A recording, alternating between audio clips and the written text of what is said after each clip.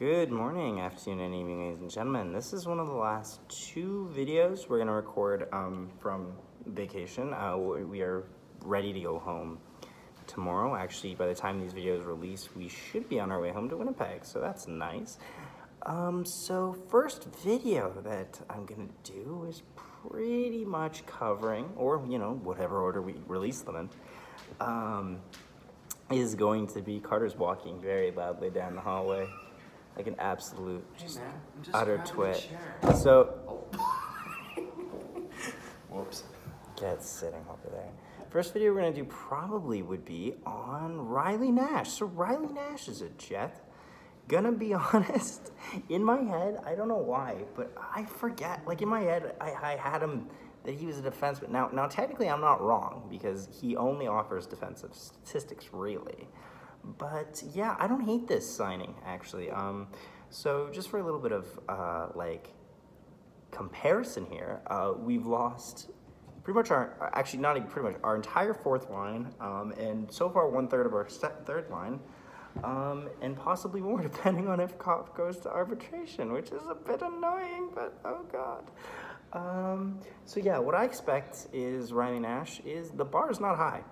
He's not an offensive forward at all. He's like a 9% in terms of that advanced analytics, but he's also a 99% in defensive analytics, meaning that he's a very safe forward to have. He's a forward that you would like to have on penalty kills, which we need because not a lot of our forwards can defend in any way, shape, or form. He is also very good on late game situations to protect a lead. That's pretty much about it though. His career high for season points is, I believe, around 41, and that's 1 year with Boston. And he has only about eight career points in the playoffs through 36 games.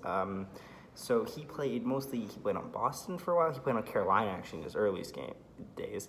He then went to Boston. He then played on Columbus for a time, and then got traded to Toronto just for a few of their playoff games.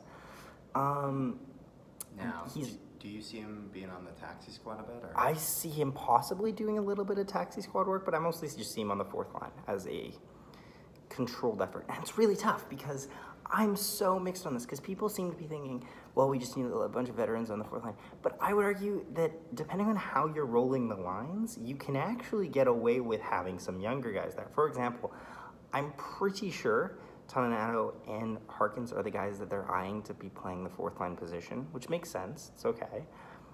Those guys will probably work better with less, especially Harkins, who really needs a pick-me-up.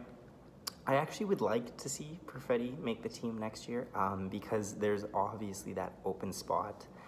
What you can do is you can slide down Stastny to third line on the wing with Lowry and Kopp, and then you could pretty much just run Perfetti up on the second line with, if I know how our team runs it, it'll be with Ehlers and PLD, which is practically our first line when we think about how they play.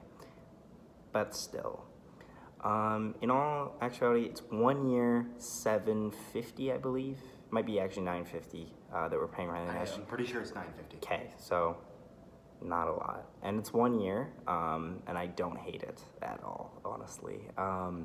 There's a lot worse deals we could have signed out there. Ugh, it's getting late. For depth on the fourth line, and while it may not be any Matthew Perreault, it's a good pickup. So yeah, thanks for watching. Be sure to tell me your guys' thoughts on this because he doesn't have the biggest name value. So I would love to hear your guys' thoughts on this. Don't forget to subscribe if you're new to the channel, especially if you want some more Winnipeg Jets content, or at least if you are a rival of the Winnipeg Jets and want to watch me react to them losing, because there's plenty of videos of that. Don't forget to leave a like as well, share it around, and yeah, we'll see you next time.